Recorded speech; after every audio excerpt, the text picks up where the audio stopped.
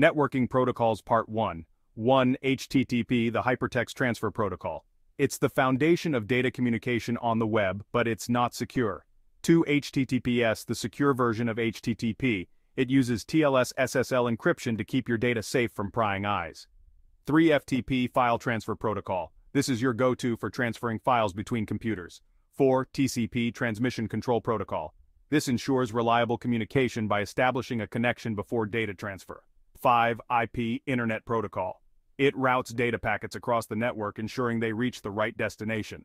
6. UDP, User Datagram Protocol. Unlike TCP, it's faster but less reliable, sending data without establishing a connections. 7. SMTP, Simple Mail Transfer Protocol. This is used for sending emails. 8. SSH, Secure Shell. It provides secure remote access, allowing you to control computers over the internet safely. That's it for Part 1. Stay tuned for Part 2.